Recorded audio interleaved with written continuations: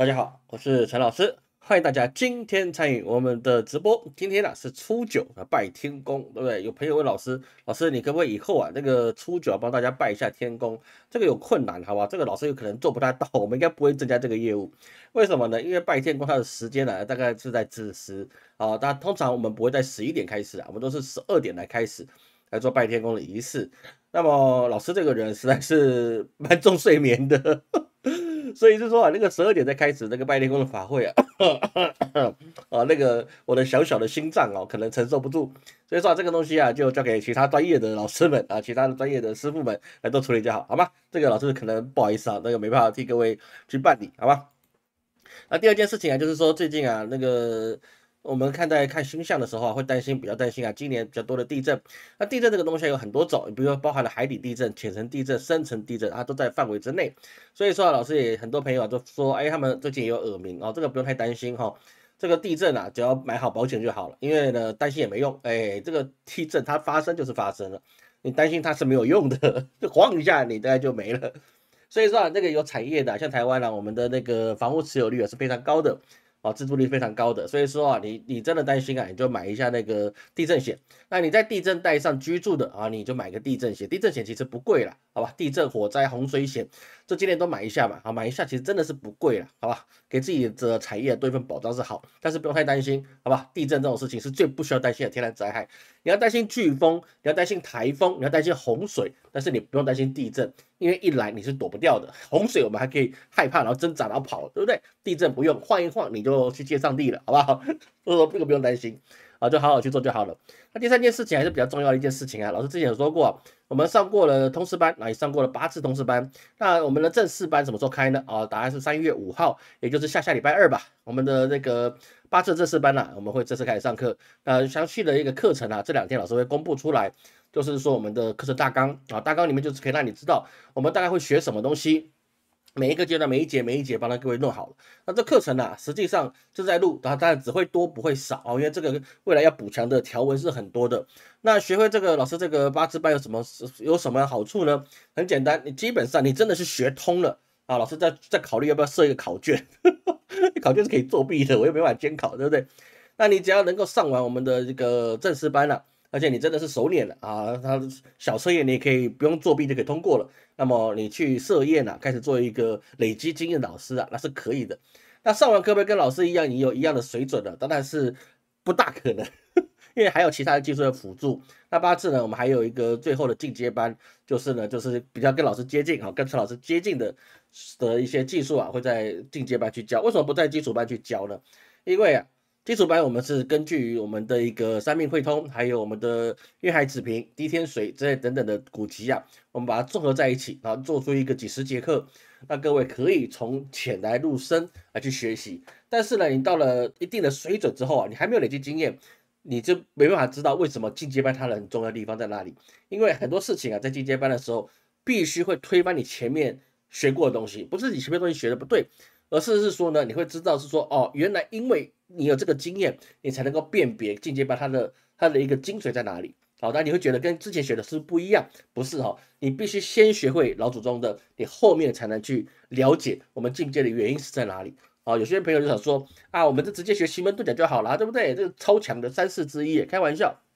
没有办法你都是必须要逐一的精通你这个技术才能够演练，好吗？所以说我们就是3月5号今年的2024年3月5号，我们开始接受各位的报名这样报名的所有的一些课程内容跟金额那到时候都会公布，好吗？好，其他话不多说，我们进入我们今天的主题今天主题是比较需要注意的事情。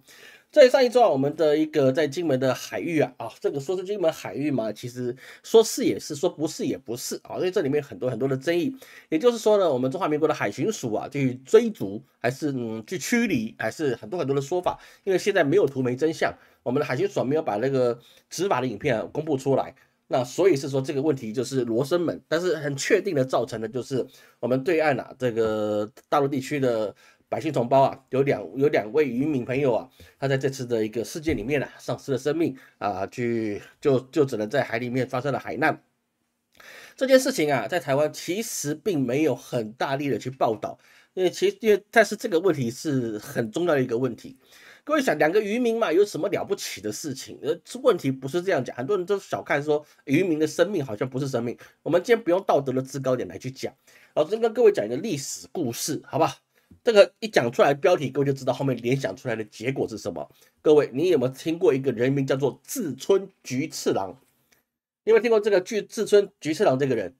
他是谁？我告诉你，这是影响近代历史最重要的一个人物之一，叫做志村菊次郎。他不是菊次郎的夏天，好不好？哦，他那个志村菊次郎，他是在那个77卢沟桥事变那个号称失踪的那位士兵。会懂老师的意思吗？我们77的卢沟桥事变啊，也是爆发我们中日之间全面抗战哦，这个中国对日抗战的一个序曲。那这个序打开，就是因为在保定那个地方啊，我们这个就打败了嘛，所以后面就一直不断的就去抗日。他的起因就是叫做一个志村菊次郎的人说，他们好像消失了，然后叫他们进去城里面去搜索。当然，这个也是个由头，其实说不说他们都会强攻了，这个本来就是的事情。那么你会觉得两个渔民跟一个士兵有什么样的差别呢？事实上是没有什么差别的，因为任何一个战争的爆发，比如说第一次世界大战，奥国王储斐迪南他被暗杀，问题是他本来就不是一个很重要的人。但是呢，很多是历史的一个变化，它是需要一个引线，需要一个线头，需要一个事件来让整个的化学变化产生的反应。就有学过我们通识班的就知道，很多时候我们需要一个反应，反应出来之后啊，你整个的状态会变得天差地别。所以说啊，现在这个状况啊，就变成是说，我们的金门的海巡署啊，就去呼吁的金门的渔民啊，哦，你就是怎么样呢？近期就少出海。如果我们站得住脚的话，当然就不会就呼吁他，不会呼吁我们渔民少出海。那少出海另外一个原因是什么？也怕是说对岸的百姓啊，感觉到自己被欺门大户啊，还是被一些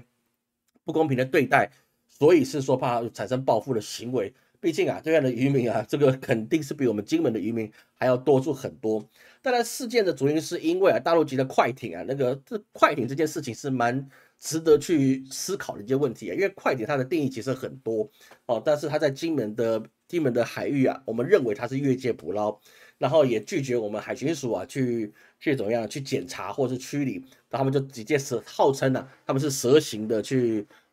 怎么样躲避我们的一个查器，好不好？所以说导致他的船只就翻覆啊，船上4名的渔工啊，有2名的不治身亡。那当然查出来的不是因为中弹哦，这个是因为溺水而亡。目前的结论是溺水而亡，所以是说现在这个问题就变得比较大一点，就是说这个渔民越界这个事情啊，其实在海上那个是非常非常常见的一个事情，多到什么地步呢？这个两岸地区啊，你要渔民要来去啊，你有没有越界这件事情啊？一年大概做9000次。哦，这过去的都是相安无事的哦，大家都是什么样的？都其实就是啊，你来我就把你驱离，讲一讲，你就不要过来嘛。大家能用讲的都还好，但是这一次呢，如果我们也是用讲的，对方跑了，他蛇形的离开了，那也就算了。但是今天为什么会让他这个渔船翻覆，导致有人溺水？有没有可能是对岸他有没有可能说啊，我就是管你追不到我，你追不到我，猫追老鼠的游戏导致他翻覆？这个也不知道，没有办法去知道。明明是有这个录影设备的，然后因为执法一定有执法记录仪，但是现在却没有办法公布出来，所以这个东西有一点讲个比较诙谐的，我没有得罪其他人的意思啊，就有一点国防部的意味存在，就是你明明有，但是你却没有画面啊，这个问题就是比较大的问题存在。而在这件事情啊，引发了一个问题，也是很多的事情，包含了什么？大陆的国台办他也做一个新闻稿。为什么呢？因为他们就直接去借题去讲一件事情，他是说啊，台湾方面粗暴驱离大陆渔船造成2名渔民遇难的恶性事件，大陆各界强烈谴责，且严重伤害两岸同胞感情。这是原文老师讲的是原文，不是我自己去瞎改的。他也说到，台湾是大陆领土不可分割的一部分，基本不存在禁止、限制水域的说法。所以他会要台湾应尽速调查真相，并严肃处置相关责任人的，大陆保留进一步措施的权利，一切后果由台方负责。意思是什么呢？意思就是说，从来没有是说这个地方是你们的水域，然后这个地方的是我们的水域。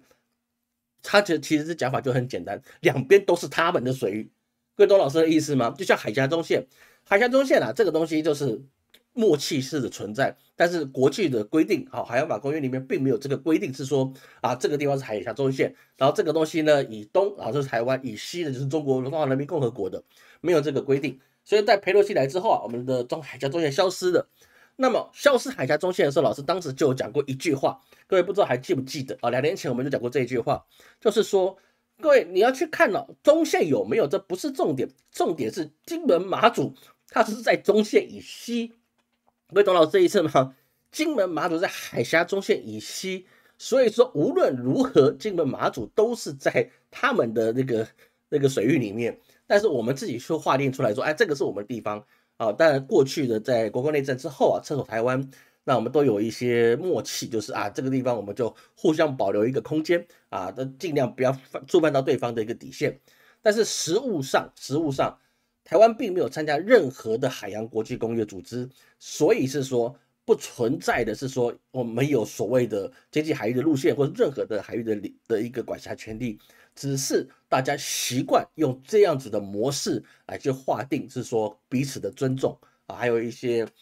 算是外交吗？还是算内政之间彼此的援助的一些规划？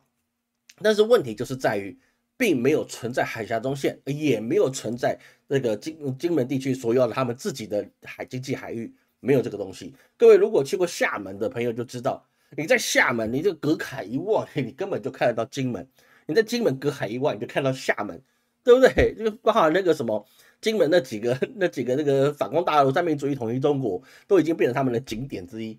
是不是？隔了多近的一个距离就像老师以前在马祖当兵，我站卫兵，我就可以看到对岸的福州都看得到了，是不是？往后看不到台湾，往前看到了一个什么匪区，对不对？大陆沦陷地区匪区，是不是？实弹在那边站岗的，我告诉你，很多人说老师你这粉红，我告诉你，你说我粉红的时候，当年的一个两岸的一个什么两岸的国共危机的时候，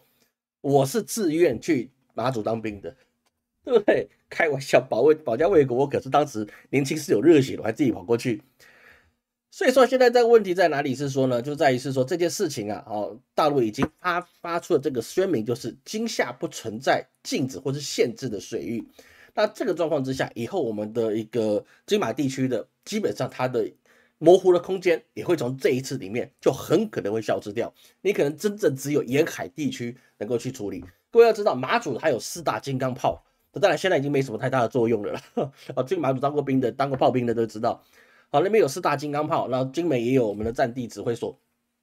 那现在基本上，如果他现在已经正式的宣言是说今夏不存在禁止跟限制水域，美国也没有什么样的意见其他国家也没有任何的意见，那么金门跟厦门不是金门跟马祖高登亮岛、南竿、北竿、东引西引都没有用了。说白了，这就没有什么作用了，因为全部在别人的势力范围之内，他想怎么去他就怎么去。哪一天他直接飞越，直接在那个马祖基地指挥部上面，直接给你来一个空拍图，你真的拿他没有办法。为什么？因为现在这个线已经消失了。我不是说我们的海巡署或者海巡的弟兄有没有什么错，这个我不知道，我们没有这个影片。但是这件事发生之后我们的金门、马祖这些战地的地区基本上就会失去了作用，因为对岸他可能更加的勤快的去派他们战舰、渔民或是侦察船在那边非常频繁的、非常密集在那边行动。那这个时候我们就基本上没有什么先发制人的机会，也没有当成那个台湾的第一个所谓的一个算是一个前线作战的机会，那个是已经没有了。这个东西在老师在过去我们直播里面都有讲过，当年那个康熙收台湾的时候就先收厦门，再把金门、马祖还没打之前，那个台湾的东宁王朝就已经把士兵撤回到澎湖。所以说当时我们就跟各位讲过，澎湖才是台湾最后一道防线，也是第一道防线。只要澎湖被打下来、被包围，那么台湾是一定沦陷。所以很多人说老师你会打本土战，那有可能会打，但是最直接的是什么？澎湖，对不对？那个澎湖湾只要被收了，那么基本上台湾是一定是完蛋的事情。但是最靠近中国大陆的金门、马祖、高登、亮岛、东引、西引、南竿、北竿，那大概在这一次的事件里面就会让这个国防力量从这个地方就直接泡沫化了。这个东西是我们必须要去知道的一件事情。这个事件虽然2个渔民，但是后续发酵的事情，我们看这个礼拜好像没有什么太大的问题，那是因为他们到今天才开始要上班，他们放假放到初9，那老师有一些要联络的事情，然后他们到今天才发说他们要开始上班了。所以说在之前我们就没看到太多的消息跟动作，也有可能他们在暗中去布局跟准备调兵遣将，或是任何的一些事情已经在运作了。但是真正发生事情以后，我们要从下个礼拜开始看，那很多事情就在这个地方发酵，因为他们已经来这边要准备去认领他们的大体了，所以后面有很多事情啊，比如说赔偿啊，或是真相公布啊，这个就看事情要可大还是可小。如果弄得不好，那个很可能你这个导火线就会成为历史有名的一个事件，就像当时的至尊菊次郎，没有照片，没有番号，什么都没有，然后它造成了什么中日大对抗，然后开始我们的8年抗战，对不对？有些事情并不需要它有多重大，而是世界需要一个契机，哪怕这个契机是人为的，都必须做出来。什么叫人为的？奥国王主斐迪南，还有至尊菊次郎那这个都是算是人为的。那这一次的事情，其实会让快艇翻覆，而且还让2个人溺亡的一件事情，代表这个船的小点速度应该是非常的快。因为老师海军嘛，它的航行速度应该是非常快，快到你掉下去的时候，你被盖住或者被呛死，这个概率是比较大的。所以它应该不是慢慢的跑，它应该是跑的还是蛮快的，不然的话其实没那么容易了，好吗？所以这个事情我们后面要去关注它。那另外一个问题就是在于是说，很重要的地方就是台湾跟大陆之间现在我们要注意到一件事情，就是我们的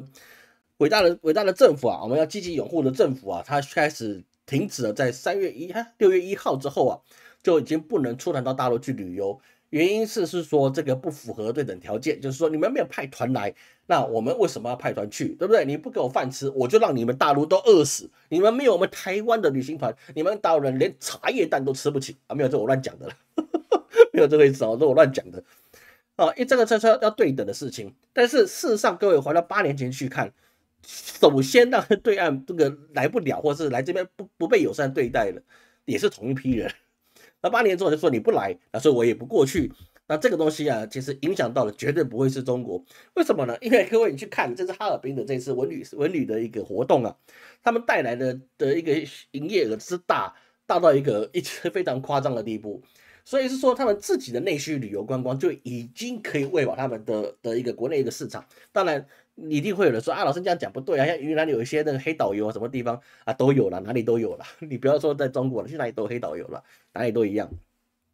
那么你让台湾的业者没办法组团过去的时候，那么不要说现在什么年代旅游的事件了，就光你正常经营的旅行团你就不容易出团了。老师说，有人说老师你这样讲不对你不能去日本，不能去韩国吗？为什么非得去大陆呢？不是，因为日本跟韩国自由行的空间是比较大的，你知道吗？因为他们能玩的就几个点，说白了吧，旅行你要去旅行的地方，你去大陆可以去，你去那个日本你可以去20次，但是你不会20次都在东京，你不会20次都在大阪，你不会20次都在名古屋吧？不会嘛。所以说你可能去，你1年可能去个2次，但是3、5年之后，你那边能去的地方有限，就变得你很容易去自由行，你懂我意思吗？但是在中国不一样，中国30几个行省，那能玩的地方太多了，是不是？还有一些古迹，还有一些事情，比如说老师之前去杭州去苏州，还有去昆山这几个地方的古迹就很多了。那你还有上海、福建、广州、广东、广西、云南、西安、北京、南京这些东西老师都去过。那这个地方去归去，但是你不可能走遍。说观光资源他们是很多的，可以让我们可以去游览一下，跟去体验一下这个历史文化的古迹。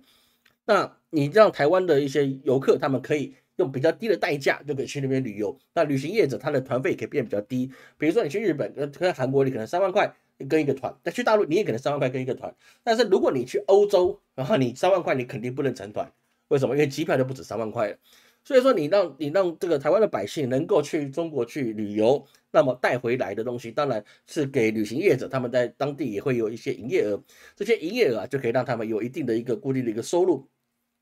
所以是说这个东西你现在禁止它，基本上是很有争议的。那对我们台湾的观光业者也会很有问题。当然你说年代旅游那个问题我们就不谈了，因为它毕竟是个案，好吧？这个是个案。所以说你现在这个说是说为什么不让台湾的旅行团去大陆，说是因为2020年的还是2022年的那个疫情的禁令说不让台湾的旅行团过去这个其实也是蛮夸张的事情。一切的一切都还是在于政治的意识形态。而现在这个状况啊，其实老师觉得是比较担忧的，因为刚才讲到这个渔民的事情，还有这个两岸之间停止交流的问题啊，还是我们的坚持，我们接下一个要执政的领导人是务实的台独工作者，这个问题啊，在未来会越演越烈，包含 A 克法，还有任何一切，还有你物资的往来，都会变得很严重的问题，就各位一定要去注意这个问题，好吗？好，我们看各位什么问题啊？没有，我们继续。中东战争会扩大化吗？这个要看4月份，好吗？基本渔民的世界被晚安小鸡那个事情，那个他只是一个就一个艺人吧，就一个艺人，好吧？好，感谢林官赞助，谢谢。邱南山才不怕没有事情。中国目前没人打台湾，因为中国内部问题很多。我觉得你不认为没关系，因为他不会因为你认不认为然后他就打或不打，会懂老师的意思吗？我们这个在评论这些事情的时候，我们不关乎你个人的意愿，而是关乎在这个世界上他到底会不会有这个机会。我们评论问题啊，我们不用去主观意识去看他会或不会。像老师刚才讲，这个是有危险的，我个人认为有危险，原因是这个跟那个。那如果引发起来会有这样的结果，像过去大家认为日本没有办法吃掉整个大陆，因为日本的国土这么小。那中国大清朝还有民国的国土这么大，你怎么可能反打过来呢？就是反打过来了，还吃掉将近一半的国土，对不对？这个就有这些问题。说中国有没有能力打台湾，不是说我们来决定，或者我们认为会不会，而是他要不要的问题，要不要的问题，战争者要不要的问题，对不对？不是问你能不能，是要不要的问题。好吧，台湾有人想打吗？台湾有没有？我不知道有人想打，有人不想打，这是一定这样了，好吗？感谢秋夏赞助，谢谢大家赞助哈。道路民生上都公好顺手，现在是有这个问题是在这里。好，现在中国对于这个民间对这个2个渔民的一个事情啊，它现在有一些发酵，所以未来会不会成为未来的一个政治操作事件啊？这个是真的需要留意的地方。老师不是说因为这个事情就因为赞成这个两岸的卢沟桥事变，但是任何事情我们都要去看它事情演变的发展，好吗？我们接下来继续我们不花太多时间去闲聊，反正大家没什么问题。然后第二个问题我们就看到一件事情，就是说什么呢？就是现在中国传出已经可以做到5奈米的晶片，5奈米晶片就是中芯国际它扩大7奈米的产能，而且预计今年可以开始以5奈米的制程为主。所以说他们现在认为它可以为华为中芯国际可以帮华为生产更多的麒麟处理器，而华为的7奈米晶片它的生成 910B 的晶片它要对标的是什么？对标的是辉达他们的一个晶片。那这个问题能不能达成这件事情呢？其实我们去年在针对这件事情的时候，我们有做一些讨论。那老师当时就认为，华为你有办法做出让你的那个手机能够显示5奈米的处理器，那基本上它就是可以做到的事情它基本上老师当时就怀疑你是可以去开始做一些比较大规模的量产，只是它的量产的幅度没有像一些成熟制程这么的高。因为它其实并没有这么容易可以去买到，是说美国或者台积电所生产的5奈米的晶片，所以说它那个手机里面的东西大概率是他们自己去做的。那老师也跟一些专业人士请教那他们的意思是说这个中国的5奈米晶片他们大概还是用重复曝光的模式，然后来达成的是说做成5奈米晶片的一个制程他们所能达成的，所以说他们的成本一定是比台积电来的高其他能够做5奈米，他们的成本是比较低的，因为光刻机的问题DUV 跟 EUV 的不一样，所以他们必须要重复曝光，而且这个设备还是必须跟艾斯摩尔去买，他们自己做出来的东西其实还没达标的，那5奈米是不达标的，还是必须要使用艾斯摩尔的机器。那我们在年前也知道这个艾斯摩尔其实在16个省份有16个分公司，而且他们尽数的已经把他们能出的这些光刻机都出给了中国大陆，那尽可能的去把这个业绩做成。那中国如果可以做出5奈米的，现在问题是在于光刻机还有他们的成本能不能竞争。其实这个能不能竞争的事情，老师在后面也做一些的功课去了解。成本就算比它原本的去高3倍也无所谓，因为他们没有中间商。会懂老师的意思吗？他们没有中间商，就是自己供自己做，然后卖给自己人。所以说他们就即使成本高，他们只是少赚钱，但是呢，他们现在问题是他们要能够有，所以成本就算是3倍、5倍甚至10倍这个基本上按照手机的利润或是一些高精尖产品的利润他们是可以扛得住，就是说他们重复曝光做出这个5奈米晶片，他们所增加的这些能量，只是他们没有办法是说把5奈米的晶片来去卖给其他国家的一些高精尖的产业。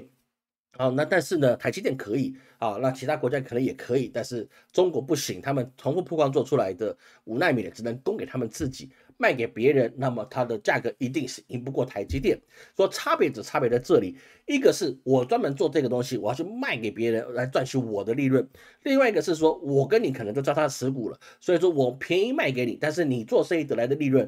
我自己的公司也可以赚到，就是我赚的是怎么更多层次的一个利润空间。所以说我就算把这个晶片利润降低了啊，那成本提高了，但是呢，对他们中芯国际或是其他的公司来讲，并不造成很大的影响，哪怕5奈米做出来要这么高的成本，都是无所谓的。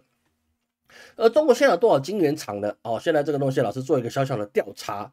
中国现在有晶圆厂，总共有44家的晶圆厂，它里面有25家是12寸的晶圆厂，那15家是8寸的晶圆厂，4家是6寸的晶圆厂。然后呢，透过这些之外，还有22家的晶圆厂正在是怎么样？正在兴建中，包含有15家12寸的晶圆厂跟7个8寸的晶圆厂。所以是说啊，现在这个晶片产业里面啊，中国现在不断的要把自己给卷完之后，要去卷其他世界各地了。因为全球晶圆的一个月产能将会达到3000万片，一个月达到3000万片，里面的份额包含什么呢？都包含就是说，大陆可以提供全世界晶圆的产能29%，台湾占19%，日本占15%，南韩占17%。那意思是什么呢？意思就是大陆一个月可以产出860万片的晶圆啊，860万片啊，那占比就是28.7%，说跟老师刚讲是29%，那排名是全球第一。台湾、韩国、日本跟其他的国家的产能是低于10%。那各位要去了解一件事，就是说我们之前所提过的，大陆的晶圆他们没办法做出3奈米、5奈米甚至是1奈米的东西，但是它可以做出28奈米的。可以做出40奈米的、48奈米的东西，10奈米以上他们大概都有办法去做。那在这个状况之下，他们先能够要把高精尖留给自己，但是把一些烂大街的成熟制程的卖给全世界，这就足以挤兑掉这些韩国、日本跟台湾的这些市场，这个是差很多的。所以中国他刚才现在一直在强调是说他们自己再去估计是可以再增加15家，但是在美国的专家来看中国在2024年还会再新增18座晶圆厂，它未来在全球的晶圆的产能占比里面会上看39%，39%其实我们把它看作40%，也应该也不会差太多了。他说在这个状况之下，中国的未来在这个半导体的产业上面它其实应该很快的速度可能在5年之内它就足以去号令全天下的那些工业制程，他们的很重要的一个供应者来源，因为不是每一个产业它都需要3奈米、1奈米的高精尖的晶片，他们需要的就是10奈米以上、12的或是28的，或是48的，或是60以上的奈米。那他们这些晶片来做一些基本工业所使用的，比如是说非洲，比如说是一些中亚地区他们本身的地方的基建就不够，他们需要这些晶片来提升他们自己的基建，还有他们自己的工业力。那么他们需要的就是这种比较成熟制成的东西，而中国刚好可以满足他们的需求，而且他们的贸易里面可能会有一些更好的 FTA 或是 RCEP 等等之类的去做处理。所以这个未来5年之内中国可能会变成世界真的是可以问鼎天下的一个高科技王国的宝座，这个是没有什么太大问题的。而说到这个 RCEP 这个有朋友在网络上就看到一些讯息跟老师求证，是什么呢？就是说中国被所谓的 CPTPP 的全体会员国去反对中国的加入，然后他跟老师看一些讨论但是老师觉得这个真是瞎说，因为老师在做这些资料的时候，老师都会去看全世界的一些媒体，还有一些的资料。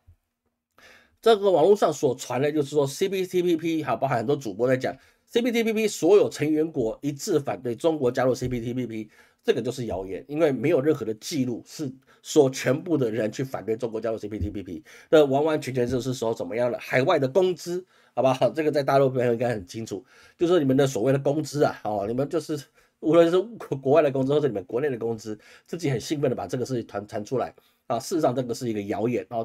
这个是纯粹的谣言没有这回事。无论是大差源或是新唐差这些媒体讲出来这些都是假的，因为没有这件事情，好吧？老师真的去看过这国际贸易组织大家都现在都想尽办法的可以做成更好的 FTA，不会有人因为政治的心态或者是一个意识形态去阻止自己国家的经济去跟中国去挂钩。这个是目前为止是看不到的。至少中国还是一句话，它再弱它也占有全世界28%的工业产出的比重，所以是说你跟中国为敌，经济上你肯定不会好使。政治上你们可以对抗，那是你们的事情，但是经济上这个是很难的事情，好吗？所以说我们在看这些事情的时候啊，一定要去比较公正的地方去看，好不好？那接下来我们再看一下其他的一个部分，好吧？看各位看有什么问题，没有什么问题哈。美国不想上哈，不上。美国5艘航母来太平洋，美国航母没办法那么多了，好不好？航母没办法那么多的。蓝白多政党怎么可能发生战争？怎么发生战争？战争跟蓝白没有关系啊。这个朋友可能新来的，不太了解我们这个频道的一个特色。发生战争与否啊，那个两岸要发生战争与否，取决在大陆要不要，不在于我们的立法院长是谁，我们的在野党是不是多数，多数是不是蓝白，这个不重要。谁当都一样，就算现在的总统，假设他是柯文哲也是一样，假设他是侯友宜也是一样，哪怕马英九重新上任都一样。谁当总统，谁去主导立法院都没有用，因为他们要的就是把你收回来，而不管你是谁，对不对？就像老师一直跟各位举个例子，一个羊圈里面它有领头羊，是不是？今天农场主要宰哪只羊，他不会问领头羊。哪天领头羊自己被宰了，他也无所谓，没办法，他也没办法去抵抗。哪怕你后面就说，我开玩笑，我这领头羊，我帮你率领这几千只羊，对不对？那你应该去照顾我啊，没有，要宰的时候就宰了，没有再问你是谁的了，好吗？说这个是没有什么太大的一个作用。好，那个谁去当执政的都是假话，好吗？好，那我们接下来我们看一下哈，就是在于是说美国的一个动态啊，比如说包含什么呢？老师先做个记录哈。现在美国上一个问题啊，就是比较有趣的是什么呢？我们之前看在3年半以前呢，我们就预测过美国的命令名人堂，那里面就有谈到是说当时老师预测是拜登胜利了，然后他的选举人票可以达到100票，老师就是失准了拜登胜利的是没错，但是选举人票还是多了82票他也没到老师100票，所以也不能算老师完全中。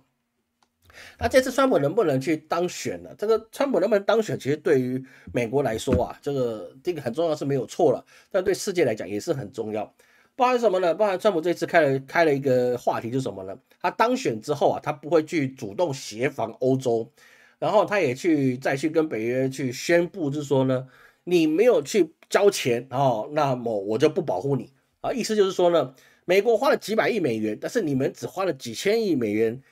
那比例上面，为什么美国要花比你们全部人加起来还要多的钱来去保护你们呢？各位懂老师意思吗？因为北约组织它是一个战争这个军事联盟组织，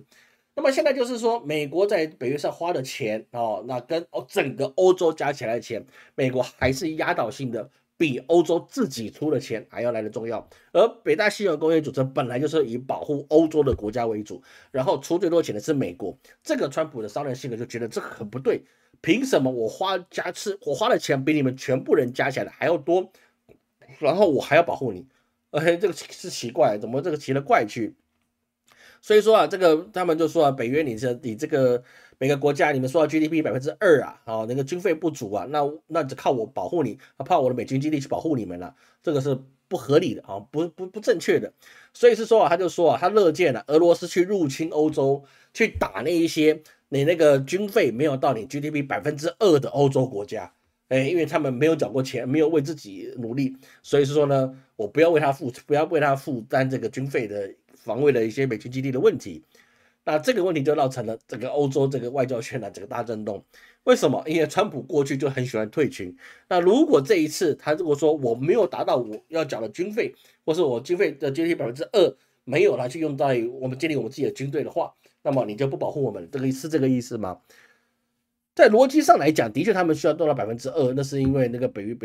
约组织它里面的公约就是说，每个国家拿自己 GDP 2%去做军费。但是因为美国很喜欢在别人国家建基地嘛，说既然有美军基地在了，那攻击一个等于攻击我们全部都要反击。那你在我这边建基地，那等于说你要先帮我反击的意思是这样。而这个川普的意思更厉害的地方是在哪里呢？不是在于你们自己欧洲国家你有没有去用 GDP 的2%来去建立军费，而是他是希望你欧洲那些亲美的国家跟一些组织，让你们的 GDP 2%，然后来去投入你们的军费，然后跟美国人来买这个武器。那跟美国的军火商他们是民营的哈，不是跟其他国家是军方的，就连印度他们的一个国防研发也是国家的。那美国不是，美国的一个武器研发啊，还有军火制造商啊，都是民营的啊，他们是一个小政府的概念嘛。所以是说，你们 GDP 2%就应该贡献给美国的意思，这样各位了解的意思了吗？因为每个国家都贡献它 GDP 2%，那美国是不是赚很多钱？那赚很多钱，它经济是不是起来？它经济起来是不是要聘请更多的人？那美国就业率跟他们的百姓的富有程度是不是更高？各位懂老师意思吗？说他要的东西是这个，他要的其实不是说啊，你们有办法自立自强，我为什么要照顾你们？不是，他是希望欧洲把你们每个国家的 GDP 2%来跟我美国去买这个武器，这才是他的用意在。只是呢，大家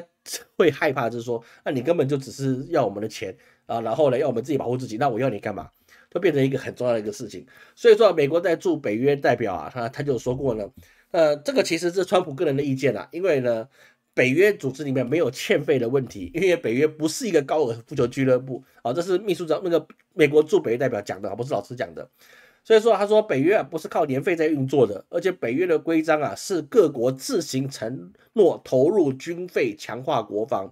这10年前啊，北约国家通过决议案，设定2% GDP 的目标，也就是每一年投入 GDP 2%在国防预算上。啊，这个是美国驻北约代表里面所讲的。所以它并不是说在北约国家它缴这个多少会费啊，不是这个意思，而是在于是说这些国家没有把它 GDP 的2%投入到这个强化国防。强化国防，你需要的是飞机，你需要的是大炮，你需要的是导弹，这些任何一切东西跟谁买？跟 America 买啊，这都是对的。比如说德国他买的东西，他就不是跟法国去买标风战机，而是跟美国买了 F-35。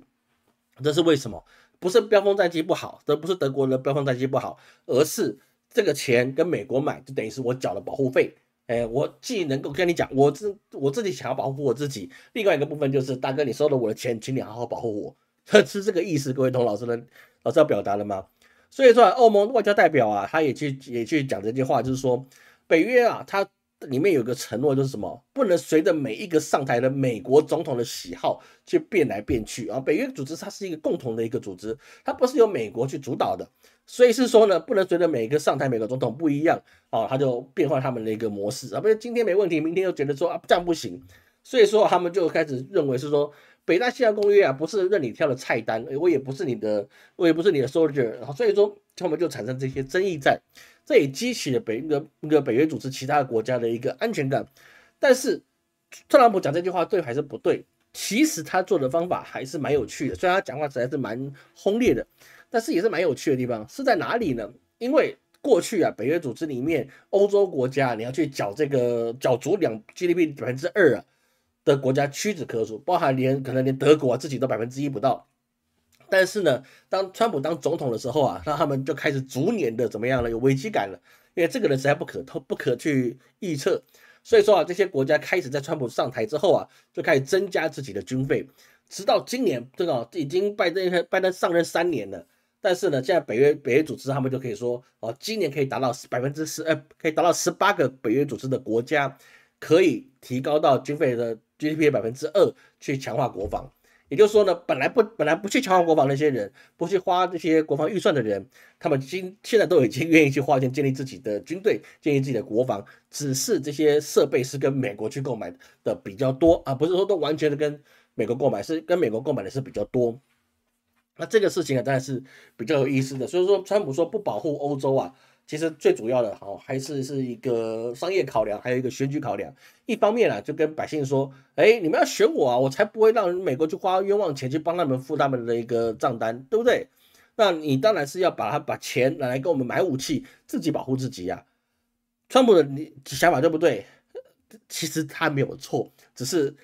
被美国保护的人太久了，你知道吗？他就觉得是说美国你保护我是应该的。好，这个后面就产生很多的问题。所以说在这个美国上面的这个川普他的一个今年能不能竞选的问题啊，其实还在未知数。但是呢，这个的确会激起各个国家对美国的依赖程度会降低。军备上可能还跟美国去买，但是经济上跟其他的东西，它可能的一些依赖程度会比较低的。那这个我们可以稍微来看一下。好，看各位有什么问题哈？我们接下来看一些其他问题，好吗？金门以后没有领海了，可以这么说哦，有啦，还是有啦。你12海里跟也不到了哦，真的，因为那个比邻实在太近了。好，来，小周要大大释放哈，中国没有本事没把握，没关系啊，这个你觉得可以，他们打不了台湾，打不了台湾，那个你可以这么认为了。我相信每个看法都是值得去理解的，好吧？每个看法就值得去理解，这个是很正常的事情啊。只是说按照中国的国防预算呢，还有是说整体的一个状况啊，推到台湾那个是对他们来讲是没有压力，他们只是怎么吃，什么时候吃啊的问题啊，基本上我觉得是没有什么太大的意外了，好吧，没有太大的意外，我就看吧，好吧，搞不好老师是错的，对不对？老师可能错的、啊，是不是？我们总是要有一些对我们中华民国有很好理想的人，那当然是 OK 了，这个没有什么问题了，好吧？你搞不好连澎湖打不了，搞不好连马祖都打不下来，对不对？都有可能，好不好？都有可能的，好不好？好，我们继续下去哈。接下来看的时候，我们要看一下美国的另外一个方面的事情，就包含什么呢？中国现在啊有很多的非法移民不断的往美国的边境去蔓延过去，是非常多的。很多人就说啊，老师你看中国就是过不下去了，所以还有这么多的人，包含很多新生大学生，他们宁愿走线就走进去美国。哦，穿过热带雨林，然后走到往墨西哥边境，翻过铁栅栏，然后进入美国的领土。那些都是一些自由的斗士，他们去啊，就是因为中国共产党真的是一个独裁压霸、无人道，而且他们连高铁都没有以备，茶叶蛋都吃不起的可怕国家。他们是去追求自由、民主、博爱的。老师只能说没有错，他们一定是这样。但是前提是啊，其实这个问题啊，跟抖音是有关系的。哦，抖音啊，无论是国际版或是国内版都是一样。总是很多人呢，他们在这节目上面会去有意无意的去暗示，是说可以联系这些留学机构，哦，来去帮你去做这个前往美国的一些动作。所以说啊，这个是什么？这其实是一个网络经济的一个产生。说现在美国为什么这么多的中国非法移民？那真的是乌泱的一直过去。哦，各位可以去，真的是可以收集一下哦。去年的年底啊，一个月进去大概就有上万人继续走线过去。所以说这带动了什么呢？带动了很多在走线过程中呢，无论是墨西哥啊或者其他地方，有很多接待中国这些走线的人的产业应运而生。为什么？因为你经过你要买设备，你要吃穿用，对不对？那无论你到美国是怎么样的结果，总之你在路上你总要吃穿用吧。那这些人呢很有意思，他们的旅费大概多少呢？老师稍微去问一下这些相关的人士啊，不要问老师是说怎么知道了，就有一些相关人士会跟老师讨论这些事情。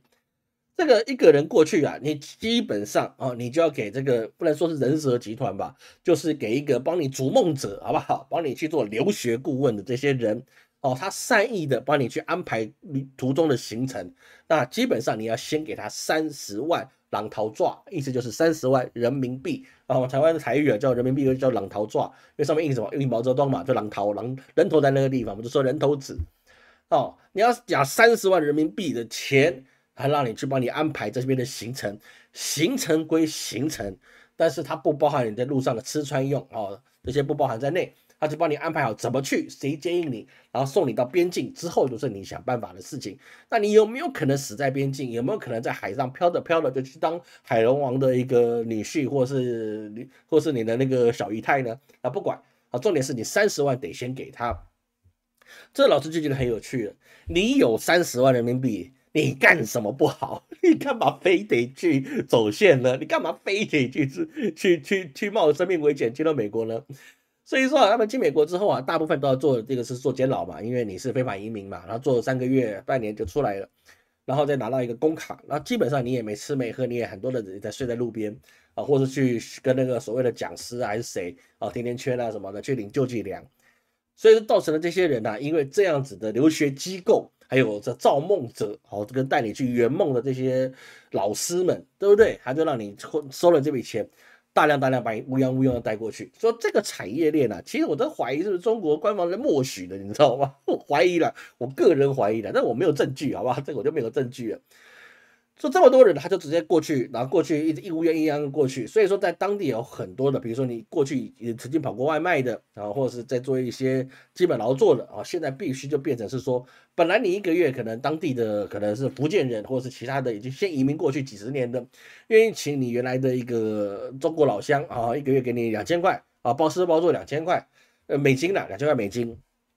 然后呢，现在变成是包吃包住，9个人住一间，但是你没有薪水。为什么？去的人太多太多了，你光吃喝就是要钱的。当然一定有人说，老师，美国吃喝很便宜那个你不要看网络上讲，去问看看真的在美国生存的好的朋友亲友了。你不要看那些在抖音啊、小红书啊或者 YouTube 上面跟你讲美国东西很便宜很便宜的，老师也有亲戚住在美国了，那话不是这样讲的，好吧？那个真的不是这样子可以去理解的东西。所以就变成是说，美国现在面临到的一些非法移民啊，有很大一部分已经不只是墨西哥人。或是其他的一些中南美洲的人，而是中国人。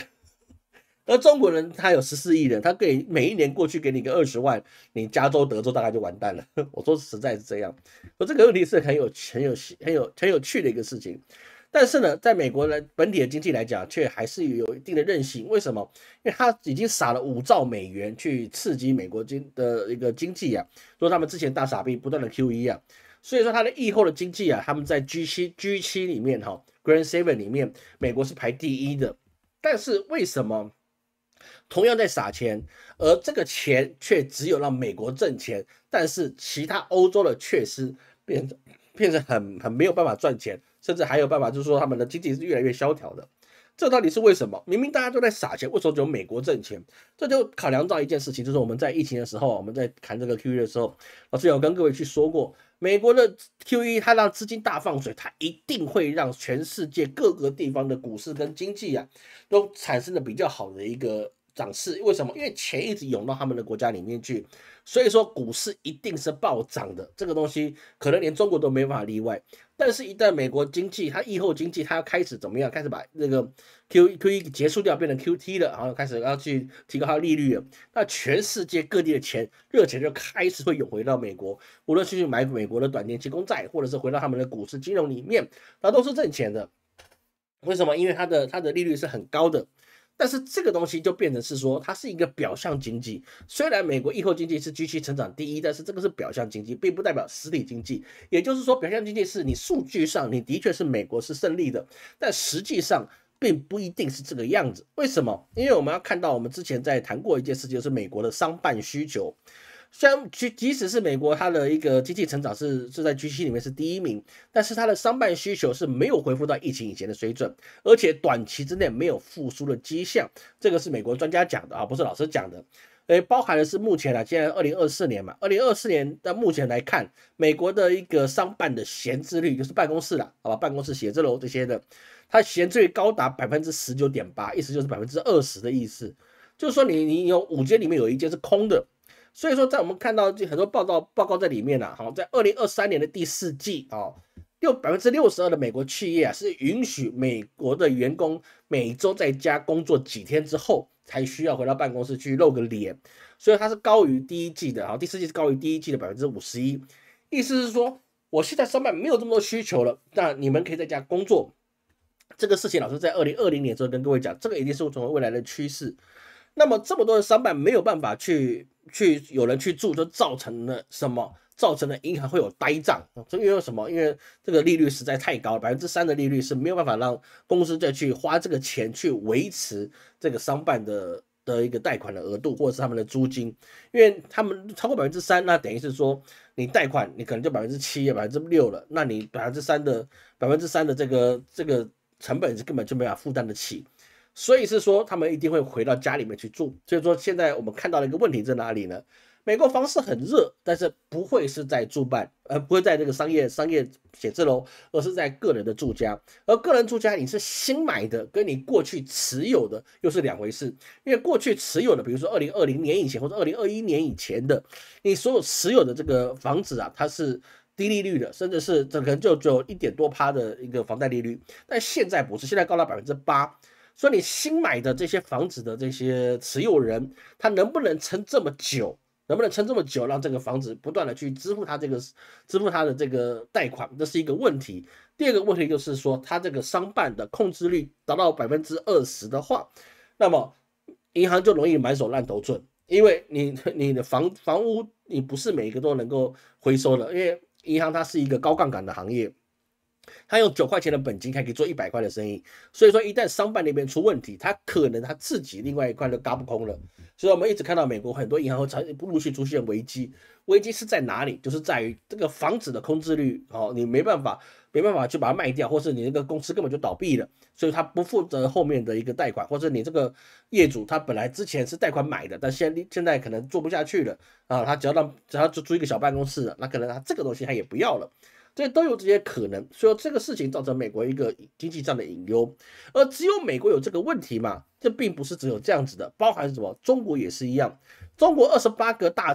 型跟中型的1、2线城市，它平均房屋的空置率为12%，相对于处于较高的一个区间，就是说它这个还是很高的空置率。那只有9个城市的空置率是在合理范围之内，大城市都有10%到15%之间甚至其他有些城市高达15%。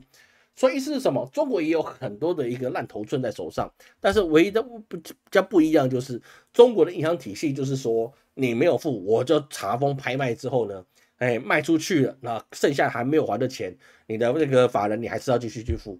这个是追偿到底，那个不一样。美国不是美国就是你破产了，你就是 broke 就没有了，好吧？你就这个东西不关你的事情了。但中国不是，它可以持续的追偿你，所以说中国也有这个方面的问题，就是你的房屋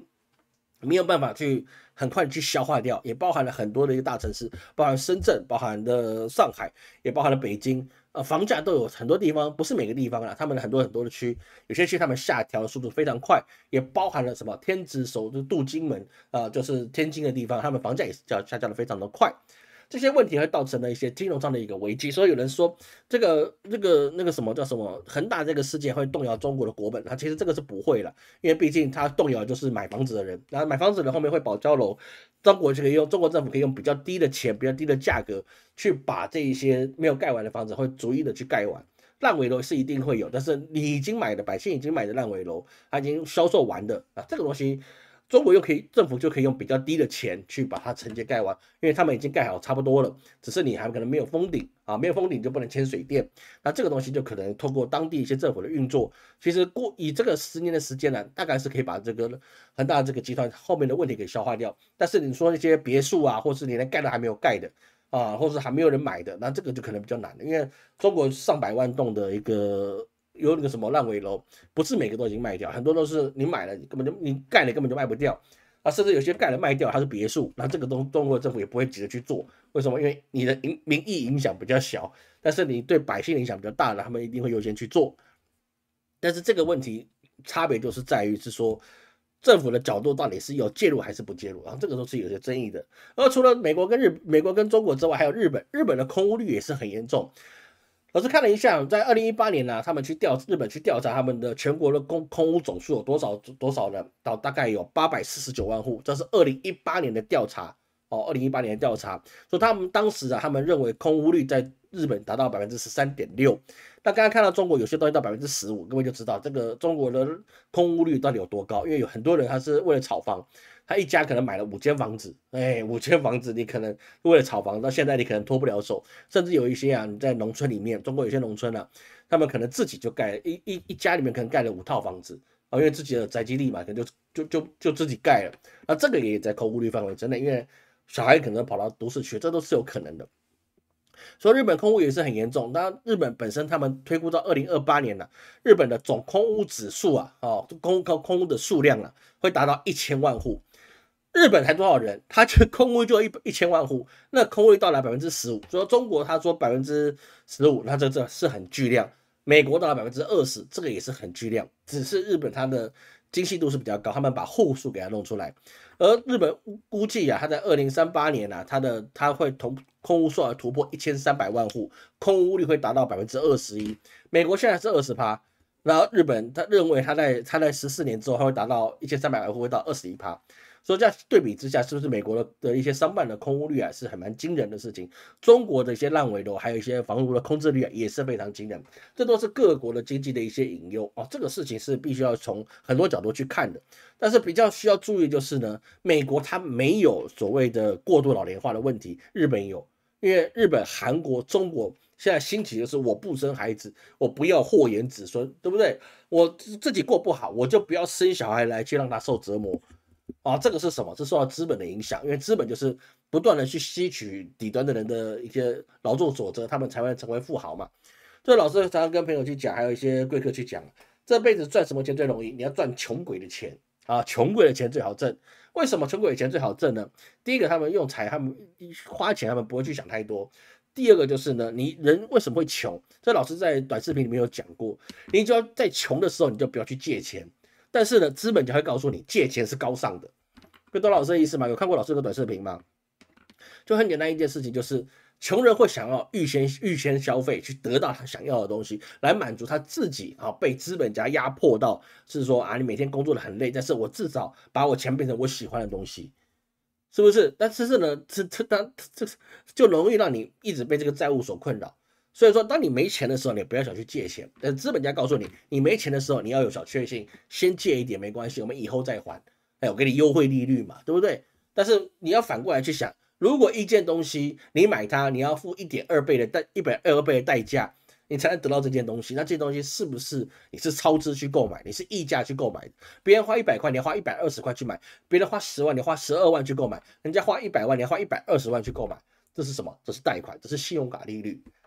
所以你穷，你去做这些事情是很有争议的事情。所以说你收入很紧巴的时候，你不要去勉强自己去买房。买房的黄金时间已经过了，尤其是亚洲，黄金时间一定过了。无论你在台湾、在香港或在任何国家，老师可以很认真的告诉你，除非你家里可以让你全款买房，不然买房的黄金时间已经过了。你买来就是把钱堆在那边不能动的。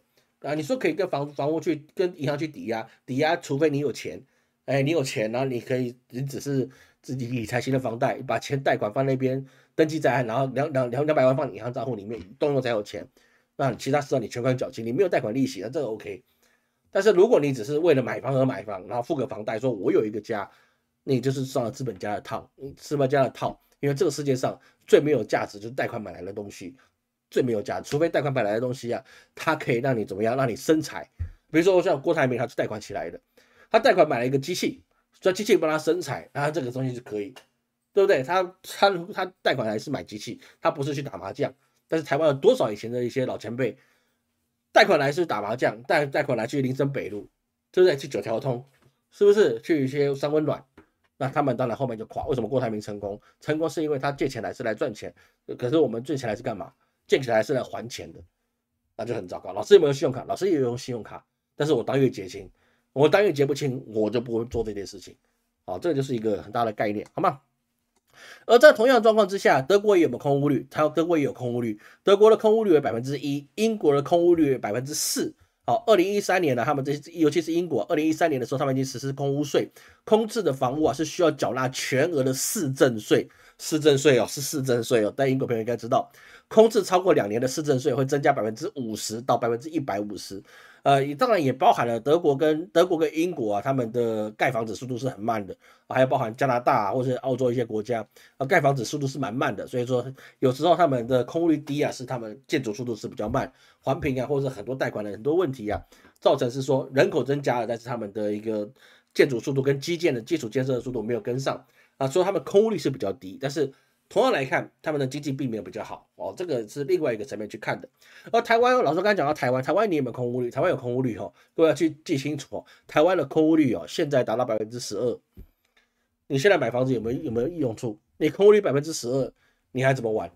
懂老师的意思了没有？所以说很多事情我们不是一厢情愿去想一件事情，我们要很多的管道去得到我们所要的资料，来评估我们要做的事情对还是不对。很多事情你必须先开始做，先开始去准备，你后面才能迎接成果，对不对？像你过去我们的可能30年前、40年前，你先买房子的是对的，因为他的房子价格低。像老师以前在住桃园的时候，隔壁邻居他是一个月大概3-4万块台币收入，他买房。为什么？因为他那间房子，他在买的时候，那个房子才值200万，现在值多少？1200万。他那时候买200万，现在值1200万。但是你现在买房子买1200万，你觉得20年之后，按照现在空污率12%，而且人口老龄化，然后平均每一个人有2套房的状况，你20年之后，你的1200万的房子会变成2400万，还是变成600万？这个东西就要去思考这个问题，然后又有远见，而不是把过去的经验拿来生搬硬套，那个机会出问题了，好吗？好，现在59分了，我们现在尽快讲到最后一点，我们把现在讲完，不然讲不完就变成我们就是直播间特色就不好了。我们最后提到就是日本它会跌出第3大经济体，然后接棒的是德国哦，德国现在变成世界上第三大的经济体，这是由 IMF 所评估的事情。那这个状况是怎么样发生的？其实是跟我们过去一直谈到的问题，就是日本它现在面临的通缩、人口负成长，还有就是说你整个薪资结构跟输入性通膨，你没办法抵抗。日本原本它最强的一个的国家实力是在于哪里呢？是在它的工业制造。比如说三菱重机啊之类等等的，他们的军方，他们战败之后军方的一些工业力量还是有留存在民间，然后再透过美国给你的营养，一直不断跟他去代工，然后造成了日本原来是粗制滥造，后来变成了一个世界第一的工匠精神。那他们的建国的一个强大基础，当然就是在于第一个金融，第二个工业。但是他们要发展尖端工业的时候，被美国的广场协议而扼杀，所以日本就陷入了一个失落了20年。那现在他们靠了自己原本的元气，还是可以维持在世界第3大经济体，但是问题是他们现在面临的是通缩的问题，通货紧缩跟物价膨胀是两回事情。通货紧缩是我今天百姓不花钱，各位懂老师的意思吗？有人一直说，哎，老师你讲不对啊，日本的物价在涨，你怎么会？他们代表是说他们有经济应该会有成长，不然怎么会涨呢？这是两回事，你物价涨那叫输入性通膨，你进口来的小麦，你进口来的大豆，你进口来的一个石油、天然气，或是任何一些东西，因为美元跟它的 QE 的问题所导致的是说，你这个价格提升了很多，输入性通膨，也包含欧洲那些地方，你要进口东西都变得成本比较高了。你有输入性通膨，所以是说你的物价变高，但是物价变高不代表你百姓变有钱，因为通缩的意思就是我百姓有钱，我不花钱，那是不是这个通货就变成你的那个生意就变得差了？那你只能靠谁？靠外来的观光业来去撑日本的经济。但是日本的观光业有没有很旺盛？有很旺盛，很多来自哪里人？来自台湾人。台湾人就很多人去日本没有问题，还有世界各国人也有去日本，但是比重比较多的还是台湾人。但是这个东西对日本的经济帮助是很有限的。因为台湾的本身的经济实力并不如日本我们只有它20%的15%的经济实力，所以是说我们并没有办法去撑起日本的经济，其他国家的更不可能。所以说日本现在你老年化，还有包含他们自己所要去承担的一些历史的共业，还有一些其他的因素，导致日本它现在的因为它的一个什么货币贬值的关系。所以说它跌出了第3大经济体，因为 IMF 世界货币组织，所以它换算回来是说日本它是跌出第3大，而德国因为他们是欧元区，所以它接棒成为第3大经济体。但这个也不代表德国经济是往上的，因为实际上德国经济是没有办法成长的，他们还在乌俄之战所受到的这些原物料的影响，它是没办法脱出这个泥沼，而且他们还要把经济都没有成长了，然后我还要拨出2%的 GDP 去跟美国买武器。所以导致了德国，它虽然接棒第3大经济体，但是德国本身的经济跟它的一个国家的状况还是很窘迫。所以说，除了第一个，美国挣很多钱，因为它资本家挣钱，百姓没有挣很多，但是资本家挣很多，它成为世界第一。第二个就是呢，这中国也挣很多，挣很多原因是因为它自己是工业的主要提供国，所以说它可以维持2%，还有他们很大的一个内需消耗。对不对？那这个还可以征收，但是第3个就是你日本就没有办法维持这个，因为它的货币的贬值速度非常之快。中国有抗跌，或是它可以操作外汇，讲白一点，它在操作外汇，所以它可以受到影响是有限的。但日本不是，所以照这个状况之下，有人就预测 IMF 就是预测说，2026年可能是印度不但超越英国，它可能超越日本，成为全球第4。然后因为印度现在排名第5嘛，然后英国排名第6嘛。说这个东西很多日本的经济学在说他应该是要想办法让百姓的一个百姓收入提高，百姓收入提高之后，他们才敢花钱，所以他们很注重接下来要面临到日本的春斗。春斗是什么呢？就是日本的工会组织要去跟资方去斗争，就是说我要帮我涨薪资，帮我去做一些更好的福利。这个前提是在日本的企业本身又是赚钱的，但是现在的状况就是日本的企业并不是都是赚钱的，因为日本他们现在停止了给那些那些企业给你几乎是零利率的贷款，就变成是说你现在贷款是必须要有利率，你要付出利息的。这个在我们上个月上个月老师的直播内容就讲到，日本是打开了给企业贷款，它是必须要有利率的。说你在这个状况之下，那你企业就没有办法一直跟银行去伸手要一些 free money， 就是免费的钱来花。那等于说我不但要去负担更多的贷款利率，因为你过去贷款你还没还完，那么现在如果已经有了利息，那可能被银行去谈，你现在不付我利息，我就抽你银根，我们重新再谈一次。银行收银根是不管你是谁，抽银根就抽了啊，没人问你为什么。所以说呢，他们现在可能要负担就是银行会有利率，然后你春斗如果又被政府要求说你应该涨工资，涨了工资，我告诉你，跟大陆一样，这跟中国百姓一样，你涨的工资他也不敢乱花钱。因为我花了钱，我不知道我下一次遇到危机的时候，我有没有办法去照顾好我自己。说中国有没有通缩的问题？中国还是有通缩的问题。老师不是说中国什么都好，中国还是有通缩的问题，有空无理有通缩的问题。那还有就是说你薪资成长比较慢的问题，还有输入性通膨的问题，这些中国都是有，只是相对之下，毕竟他们有吸收全世界来的资金，所以他们的气喘的比较匀，包含他的晶圆都是世界上20%的提供者，所以他们的呼吸是比较匀称的。但日本不是啊，日本是有这个样子的一个危机，就是我东西我卖不高精尖，我卖不赢台湾，烂大街我卖不赢中国，那我输入性通膨又高，我币值又容易被美国打了一个胡思乱叫，是不是？那在这个状况之下，日本它的经济会一直不断的往下摔的概率是有的，除非哪一天日本出现了一个真的是一个很强大的一个首相，他要革除弊政，然后让这个事情重新再来，这个概率是比较低的。为什么？因为他们有派阀经济。他们派阀的政治跟经济会控制整个日本，他们发展速度不会太快，就跟韩国一样。那韩国三星这些 LG 这些集团，就让韩国它的发展速度比较慢，因为顶端的它不变，或是他认为还可以在观望的时候，你下面就不会有动作。这种大象型的一个资本企业啊，通常就是拖慢一个国家发展的一个很重要的问题。所以很多人就是诟病说，中国你没大企业，你大企业一定被中共打掉。这打掉不见得算是坏事，因为资本越大的时候，你对百姓的影响成本可能越大。那就说一定有人抓到，说你这根本是共产党，共产党啊，你要怎么讲都可以了，随你怎么讲了。所以说我们看到这个事情的时候，日本它的如同我们过去所谈的一个事情，日本它的经济会一直不断的倒退。所以说各位，如果你生活在日本，你想要去日本发展的，你要想清楚看明白，这个基本上日本、韩国、台湾都不是一个很好发展的一个空间。你真的要去发展好的空间，你可以去马来西亚、新加坡东协国家，你去冒险，或是非洲冒险。要冒险，不是说去那边你就会发财，你要冒险。至于你还想不想去欧美去发展，除非你是高精尖，你本来就是人中之龙、女中之凤，不然的话，你现在去欧洲、美国，你没有什么好果子吃。因为你是高精尖的，你不用排队等移民，他们直接发移民给你都可以。但是如果你不是，不要以为你付了几十万，然后去了美国，去了欧洲，然后你自此成为人上人，你只会成为当地的游民之一。因为这个案例实在是太多了。你说老师不会，我的亲戚谁去都没有什么问题，那个是20年前的事情，你的确是有可能成功，现在是不会了，好吗？好，后面最后的包含了以哈的问题，还有这个俄罗斯的问题比如说俄罗斯的那个反对党纳瓦尼直接在狱中给他直接羽化登仙了为什么这个就不一定了，好吧？俄罗斯的问题我们今天就谈不到了，因为已经超时了最后看各位有什么问题老师好像越来越宽，越来越胖的意思吗？其实没有了，好吧？其实我现在就开始有瘦的了，好吧？中国武统全世界不要跟他买东西，他们要更惨。这个想着很美啦，这个我说一句得罪的话啦这个 KUN 的朋友，你把你家中国制产品都去除掉的时候，你会发现你连内裤都没得穿。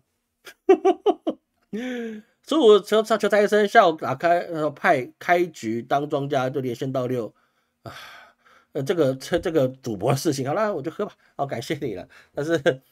那这个打牌的事情就不要跟老师搞了，好吧？好吧。感谢正好赞助，感谢正好，谢谢谢谢。虽然说是借的，赞就烂，赞就黑的对，这个很多是借的，好吗？3小碗里面有5块小鱼肉煮白粥，美金卖15块，好贵，好贵跟老婆争吵，老师挑衅说，老婆一挑衅说有种就打我，你就是没种，说换台湾，这个比喻蛮有意思的。中国国气，中国的国气基本上也会慢慢的被代谢掉，因为有些国气它体质就很差我认为西班牙有前途吗？西班牙没有什么前途啊，没有什么前途的啊。你个人在那边已经是公民了啊，或者是你那边已经有公司在运作，那个我不在我们讨论范围之内。你已经是当地的公民，你已经取得欧盟区，比如西班牙、意大利、法国啊这些国家，还有委内瑞拉，还是任何委内瑞拉不是哦。这些国家的公民啊，这个东西恭喜你，可能10年前就取得了。那你现在那边有个小生意或者一些工作，这个是没有问题的，好吧？老师指的没有前途，是指你现在再去移民过去，除非你有个前提，就是你从中国就带出去，或者台湾带出去，相当于200万或是300万美元的资金过去，那么你一样可以很好过，无论你是在哪里都很好过。为什么？有钱人他在哪里都很好过，这个是很现实的事情，好吧？没钱的人，你不要去找机会了。在欧美，你没有机会，你也找不到机会，因为他们自己都没机会，他不会把机会让给你一个黄皮肤的，好不好？老师去也没办法，黑皮肤他也不接受，好不好？都是没有办法的事情。所以是说，不是说你今天现在已经在西班牙，已经在法国，已经在美国，你会变得不好，不是这个意思。意思是你新进去的人已经没有你的位置。你就有在那边的，你已经在那边生活了10几20年，甚至在孩子孙子那边出生的那个没有问题，因为你们是当地人，当地人有当地人的一个生活的方法。就像你是当地人，你不会把你的工作说啊，你今天来老乡你来，所以说我公司就为你开辟一个职业，每个月管你$5000的收入。你会吗？你不会，因为对你有用的才会去做。你已经在那边生根发展的人，这个不在我们的讨论范围之内。只是你要再往上发展，那就其实跟美国或者欧洲的福利是一样的，会让你饿不死，但是它不会让你发很多财。哦，这个是很特殊的一个状况。那你要新过去的啊，除非你是高精尖啊，就是你本身就是人中之龙，或是你是做什么事情的哦，你是是一个技术的顶尖，那人家会给你一个绿色通道。但是你是一般人的，你说我过去送外卖，我肯吃苦耐劳，你真的肯吃苦耐劳，你在母国就吃苦耐劳了啦，中国才吃苦耐劳，你一个月也是1-2万块收入了。你说啊，老师你这样讲不对，中国不是人均不到1000吗？李克强说的，对，是有人不到1000，但是也有人送外卖，一个月1万2万人民币的收入啊。台湾有没有？台湾也有啊，是不是？你肯吃苦耐劳，你在当地就过很好了，你还需要到美国你才能过很好吗？那不会，你也不会到俄国才过很好，是你本来就可以过很好，那这个是例外话，好吗？大部分直接降价的钱比国内多一些，直接降阶层，这个讲的是对的啊，直接降阶层这是对的，好吗？以后老师觉得以后在哪个国家，东南亚都是这个地方，没错，东南亚这个地方未来发展会是很好的事情，好吧？注意关注东南亚，那个是很好的一个事情。好，感谢各位今天的收看，我们超时了10分钟，老师今天尽量不闲话，只是稍微看一下留言而已。那非常感谢各位啊，我们在过去给老师的一个支持。那这个下一周我们礼拜3我们会更新12生肖在3月6月解析。那3月5号我们会准时的，可能会提早了，应该是不会提早了。3月5号就下周二我们会开始接受我们的八字的正式班的一个报名。学会八字班啊，课程我会先公布出来，大纲给各位出来，每一节课上什么我会先公布出来。目前规划出来的跟金老师一起规划出来，大概是13节到45节课。那个内容你们可以看一下啊，你需要学啊，你想学可以往这方面去研究的，你可以上老师的一个正式班啊。正式班就不分初中阶了，就是正式班。学会学懂之后，你测验开始学习的看命或成为一个老师，这是可以达到的啊，这是可以达到的事情。那你要跟老师比肩，那你可能还需要多一点经验。那学到老师的秘诀，你可能要拜师哦，来这边跪下磕头拜师学艺。好了，没有那么多复杂了，好，那个在后面再看，好吗？感谢各位今天的收看，我是陈老师，我们下次见。